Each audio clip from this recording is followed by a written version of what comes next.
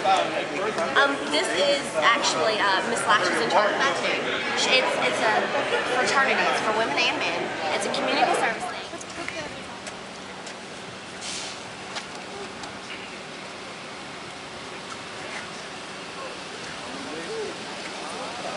I chose GMC because I heard about the early commissioning program. I thought, hey, instead of getting commissioned in 4 years, why not 2 years?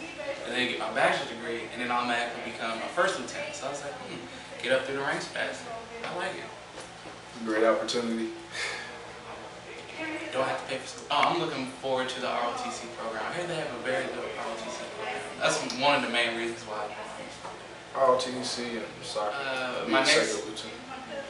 My next goal is to go to North Georgia and finish getting my bachelor's, and then I was gonna go active duty and become part of CID.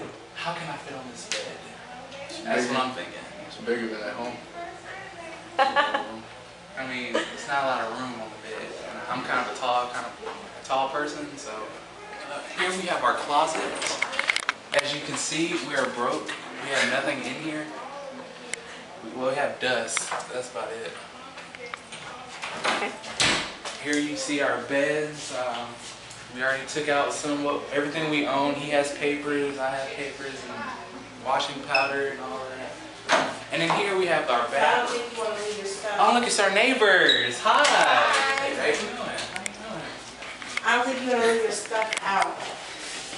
So what happened?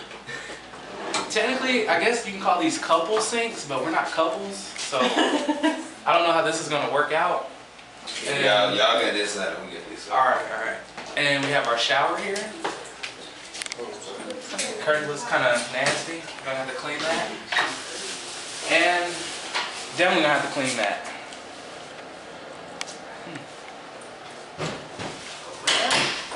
Life at GMC is gonna be pretty awesome. That's what I think. What do you think, roommate? Chris, what do you think life is gonna be like?